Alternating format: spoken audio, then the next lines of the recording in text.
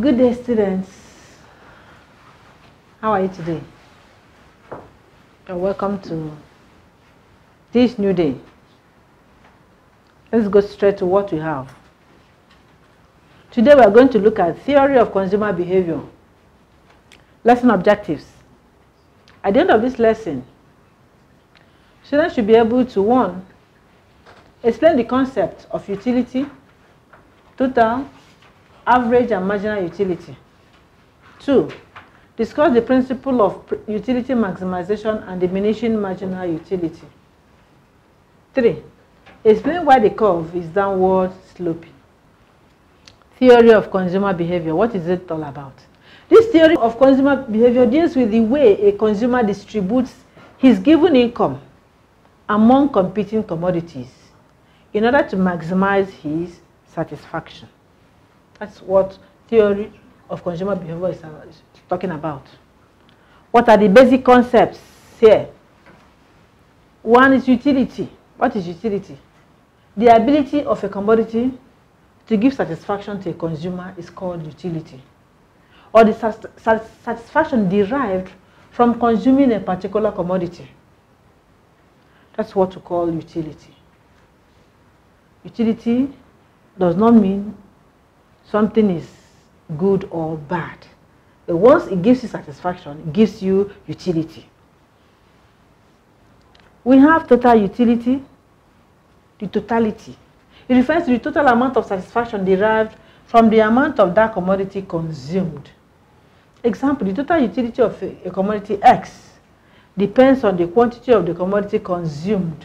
This can be expressed as a utility function. TUX is a function of Q, while TU is total utility of product X. How do you compute it? Total utility is a function of quantity consumed.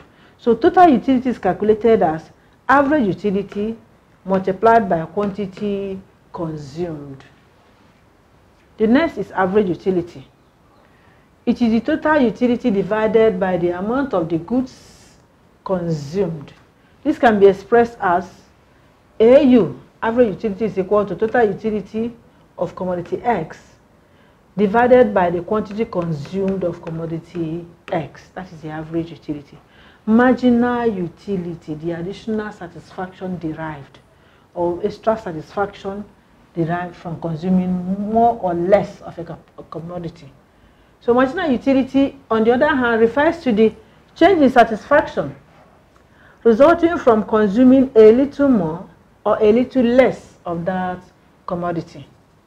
This is the change in total utility resulting from a unit change in the consumption of a commodity. Marginal utility, MU, is calculated as change in total utility divided by change in consumption.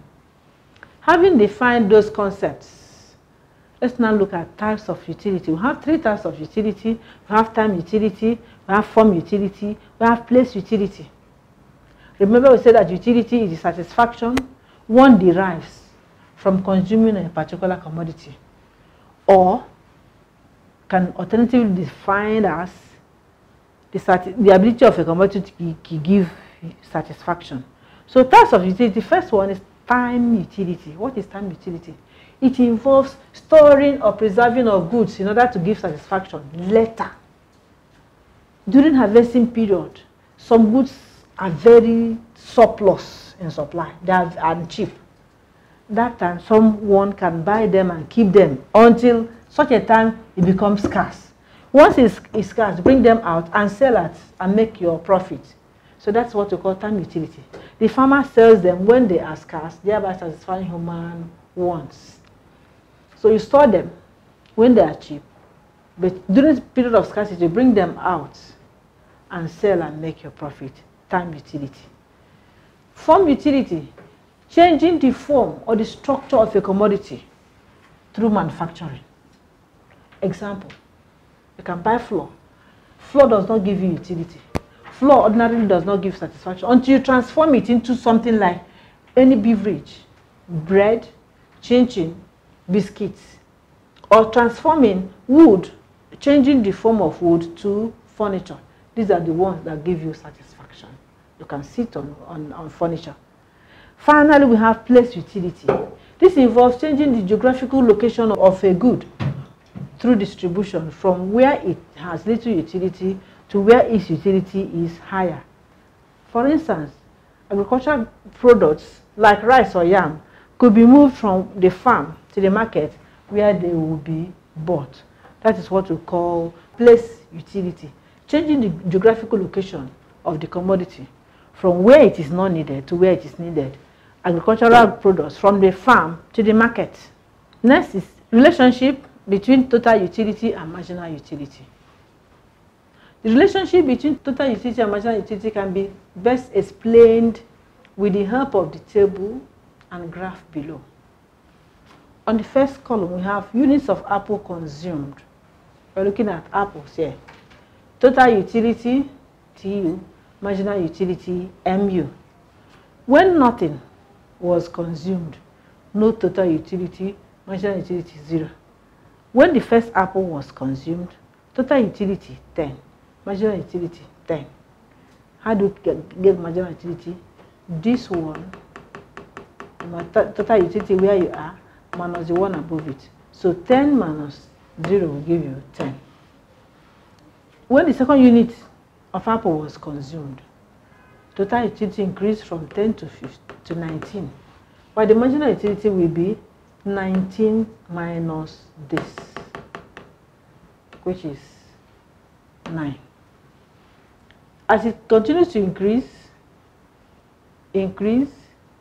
one thing is certain, the total utility was increasing, reached maximum, and started decreasing. What did you see in marginal utility? Marginal utility started decreasing after the consumption of the first one. 10, 9, 6, you can see, and reached 0.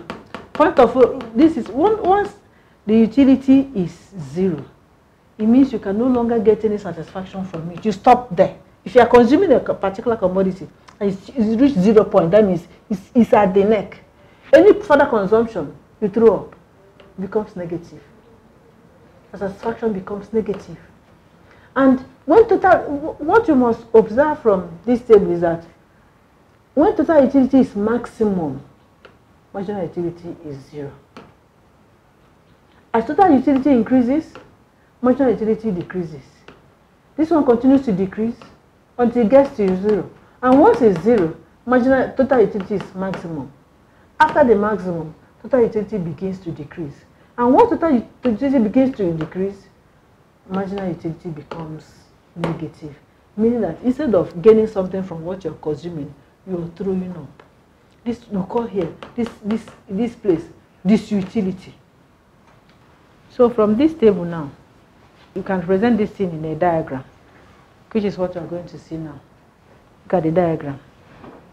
On the vertical axis, you have total utility and marginal utility. While on the horizontal axis, you have quantity units consumed of this apple. So you can see that initially, this one, total utility was increasing until you get to the point of maximum, while the marginal utility started decreasing from onset. After the first consumption, the other ones, the satisfaction began to decrease until it got to 0. So one thing is sure, when the total utility is maximum, marginal utility is 0. Now after when the total utility begins to decrease, marginal utility becomes negative. The above diagram can be summarized as follows. 1. When total utility curve is increasing, marginal utility curve is decreasing from what we have seen. When total utility is maximized at Q1, marginal utility is usually 0, where the marginal utility curve touches the x-axis. 3. When total utility curve starts decreasing, marginal utility curve becomes negative, like I showed you. I hope we are together. Next thing is utility measurability. Some people say utility cannot be measured, while another school of thought says it can be measured using utils. Some say it can be measured using baskets of whatever the person has consumed. Utility measurability. This shows how utility can be measured. There are two views based on two schools of thought. One, the cardinal school of thought believes that we can measure utility by utils, while the ordinal school of thought believes that we can measure it by ranking basket of goods, so that a rational consumer will prefer the basket with greater quantity of goods. The law of diminishing marginal utility. Just like we have the law of diminishing marginal return, we have the law of diminishing marginal utility. What does this law state? It says that the more of a commodity you consume, initially the quantity satisfaction will be high, and then as you continue to consume the same commodity, the satisfaction begins to decrease, gets to a point where it is zero. Thereafter, it becomes negative. In that case, we say you have this utility. So this says that the amount of satisfaction derived from the additional units of a commodity consumed by an individual decreases continuously. That is, adds less to total utility. Decreases continuously, gets to zero, and thereafter becomes negative.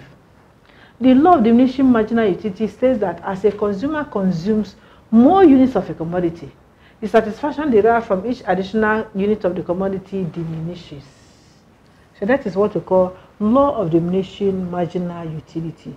As a consumer consumes more of a particular commodity, the additional satisfaction he derives decreases, continues to decrease until it becomes zero. That means he can no longer absorb it. If the person continues to consume that particular commodity, the person throws up. That's why when it becomes negative, and then we say it is this utility. It is at the point where marginal utility decreases continuously that is referred to as diminishing marginal utility. It should be noted that when marginal utility becomes negative, there is this utility.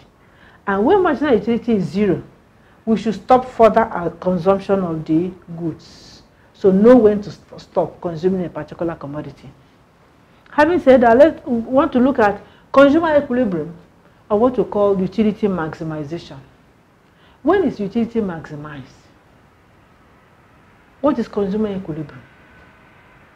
Utility maximization is that point where the marginal utility per price of a commodity is equal to the marginal utility per price of other commodities. When you have so many commodities you're consuming, or if in case of one particular commodity, utility is maximized where marginal utility of that product, marginal utility from the consumption of the particular product is equal to the price of it. So let's see what we have written. The equilibrium of a consumer is a situation in which his satisfaction or utility from spending his income on various goods and services is maximized. Consumer equilibrium. Note it, because they'll be asking you from time to time, what is consumer equilibrium? We define consumer equilibrium as a situation in which the satisfaction or utility from spending his income on various goods and services is maximized. Utility maximization is the point where a consumer derives maximum satisfaction. That is, when his marginal utility equates the price of the commodity. A consumer's utility is maximized when the marginal utility per amount spent on a product is equal to the marginal utility per amount spent on any other product. It can be written mathematically as, look at it, where there's utility maximization. Utility is maximized where the marginal utility per amount spent on a particular product is equal to the marginal utility per amount spent on any other product. That's when utility is maximized, when the satisfaction is highest. Where MUX is equal to marginal utility of X, MUY marginal utility of commodity Y, and MUZ is marginal utility of commodity Z. And then PX is price of X, PY price of Y, PZ price of Z. Or in case of one commodity, a consumer will maximize his utility when the marginal utility of that commodity equals to the price of the commodity. Example, when marginal utility is maximized for this particular product, commodity X, the utility of it is maximized where the marginal utility of that commodity is equal to the price. If the utility is more than the price, of course, the consumer will continue to buy that commodity. But where the marginal utility begins to decrease, if the consumer feels he's paying more, much more price than the satisfaction he's receiving from it, he will buy less of that commodity. So for a commodity utility maximized, where marginal utility, where the additional satisfaction he derives from that commodity is equal to the price he pays. We are looking at derivation of individual demand curve from the marginal utility theory. Sometimes you're asked to derive the individual demand curve from the marginal utility theory. How are we going to do it? To derive it, the marginal utility, you equate it with the price of the commodity. Anywhere you see marginal utility, equate it with price. So the Marshallian theory of utility can be used to derive the negative slope of the demand curve through the diminishing marginal utility concept, which helps to explain why the normal demand curve slopes downwards from left to right. A rational consumer ideally would only buy a commodity if and only if the marginal utility derived from it is higher or at least equal to the price. Hence, price and marginal utility have negative relationship and can be depicted by a curve or line with negative slope, which is similar to the demand curve. It is important to note that in deriving demand curve from marginal utility curve, we simply, 1, equate price to marginal utility, that is P is equal to MU. 2, equate quantity demanded to quantity consumed. Example, the table below represents a traveler's consumption of bottles of Coke. Draw the demand curve for the traveler's consumption of Coke. Now look at the table. Number of bottles consumed. Remember we said that anywhere you see number of quantity consumed, we can take it as quantity demanded. Total utility, marginal utility. We used the first and the last column. Number of quantity consumed is accepted as quantity demanded, while marginal utility is equal to the price. So you can see as price increases, quantity demanded decreases. From this, we can draw the demand curve. We use this one as a price. The marginal utility, this one is the price, which is on the horizontal, on the vertical axis. While quantity consumed, which is we now take as quantity demanded, is drawn on the horizontal axis. You can see the price here is drawn on the y-axis. This one is quantity of bottle consumed. Quantity of bottle consumed. Then this is one along the y-axis. 1 cm is equal to 10. Along the x-axis, 1 cm is equal to 2. So when price is 30 naira, quantity demanded is 1. When price is 2, 20, quantity demanded is 3. When price is 10, quantity demanded is this. You draw it. You can see you now arrive at the demand curve, which is downward sloping. Slope downwards from the left to the right. Any questions, students? So let's continue. Calculation of utility maximization. The following table gives total utilities from the consumption of food and clothes. A hypothetical economy. Total utility. Here we have the quantity consumed of this commodity. Quantity consumed. This is food. This is clothes. These are total utility. Total utility. This is 100, 2, and so on. Say, suppose the consumer has 370 naira to spend on 2 goods. These 2 goods are food and clothes. He would be able to maximize his utility subject to his budget and given that the price per unit of food and clothes are 50 naira and 30 naira respectively. We are looking at utility maximization. For this consumer, what quantity of food and clothes will he consume to derive maximum satisfaction? There are things he must consider. One is the price of the commodities. Two, he has to consider his budget constraints. His budget constraint, like he has just 370 naira to spend on both clothes and food. So let's know the combination he will buy. Solution. The problem requires the computation of marginal utility over price. Marginal utility per price ratios for food to clothes. That is, marginal utility of food consumed. Remember we said that utility is maximized for commodities. When you have more than one commodity, the utility is maximized. At that point, your marginal utility per price of the product is equal to the marginal utility per price of the other product. So in this case, we're looking at marginal utility of food per price of food must be equal to marginal utility per price of clothes at each level.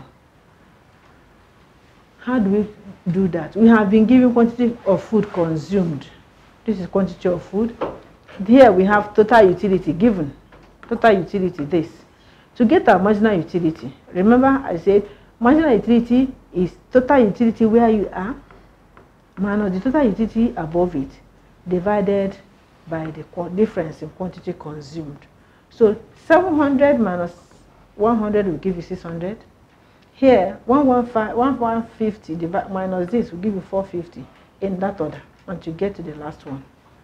You have finished with that of marginal utility. The marginal utility divided by the price of food. Here we have 0 dash dash. When here, what is the price of food? Price of food, we are told that the price of food is 50 naira.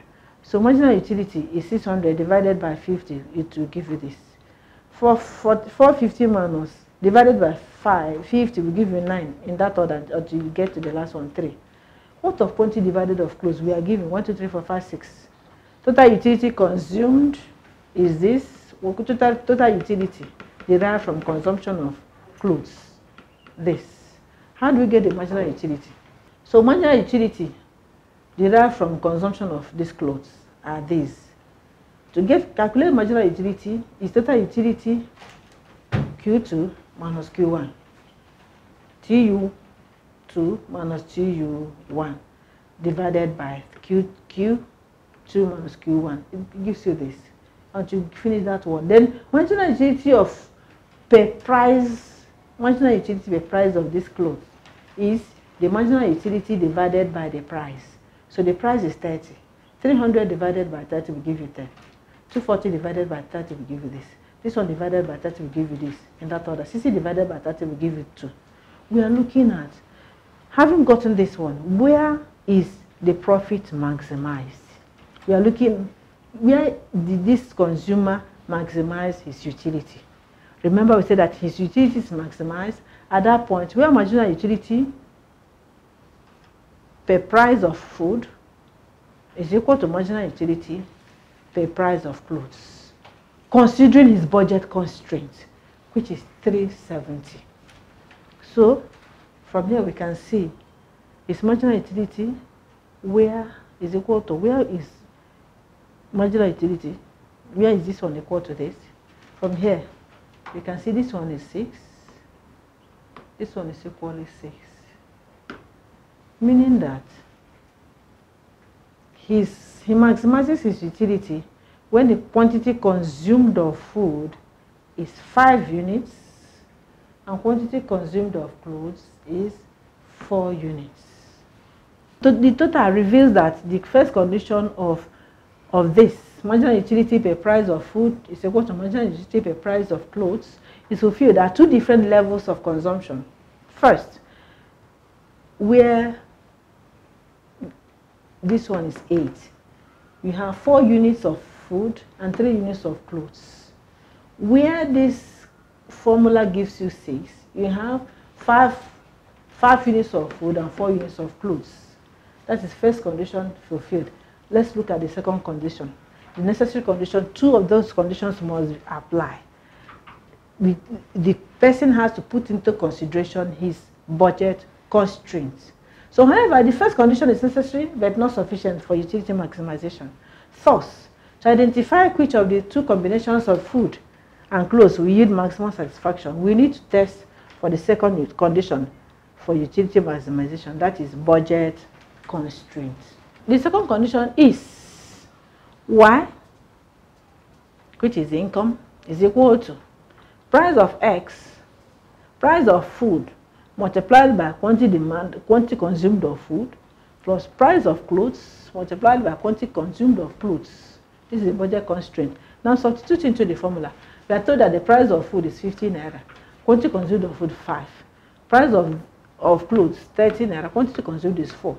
If you multiply 50 minus times 5 will give you 250 plus 120, 370. Remember, the man has 370.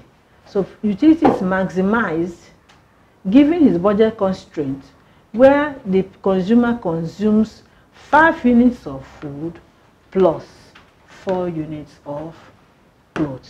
So thus 5 units of food and 4 units of clothes will yield maximum satisfaction. This is called cardinal utility approach.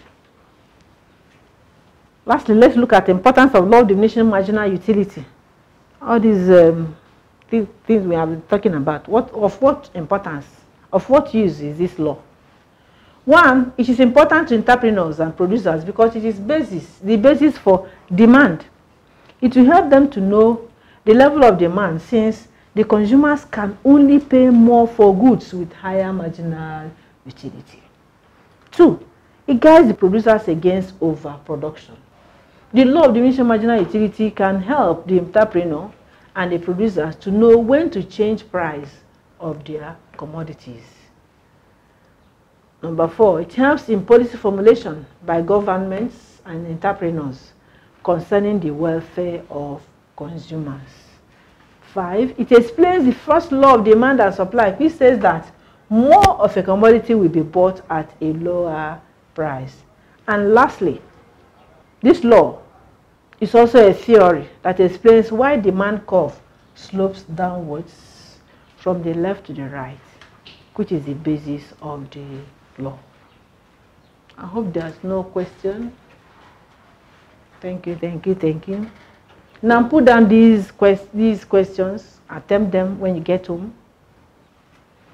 1, what is utility? 2, when is utility maximized? 3, why is demand curve downward sloping? Attempt the questions. So these are the answers to those questions. Question 1 says, what is utility? Look at the answer. Utility is the ability of a commodity to satisfy human wants. 2, what is utility maximization? A consumer's utility is maximized when the marginal utility per amount spent on a product is equal to the marginal utility per amount spent on any other product.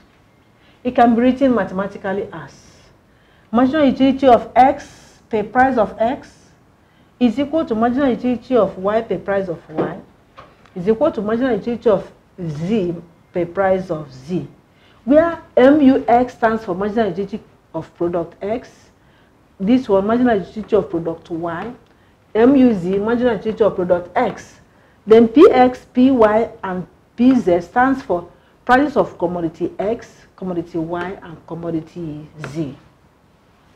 The last question is, why is demand curve downward sloping? The answer is, demand curve is downward sloping because a rise in price of a commodity will lead to a decrease in the quantity of the commodity demanded by each household. Thank you so much, dear students. I hope you enjoyed my lesson. See you some other time. End of lesson.